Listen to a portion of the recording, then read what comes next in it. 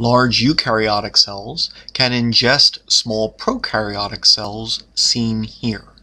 If a bacteria binds to, say, a receptor on the cell membrane surface, the cell membrane can form a pocket, which will then pinch off, forming an internal membrane bag known as a vesicle with the microbe inside.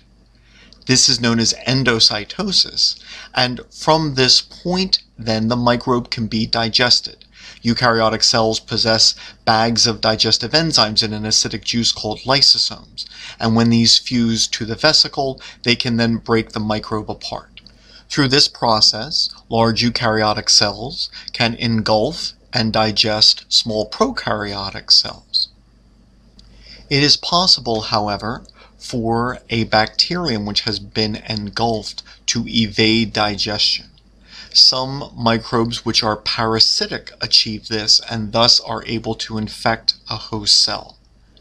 On rare occasions, another process can occur, where the small prokaryotic cell then lives inside its host. And in what is known as endosymbiosis, there is a symbiotic relationship in which both cells benefit, the small prokaryotic cell inside the large eukaryotic cell.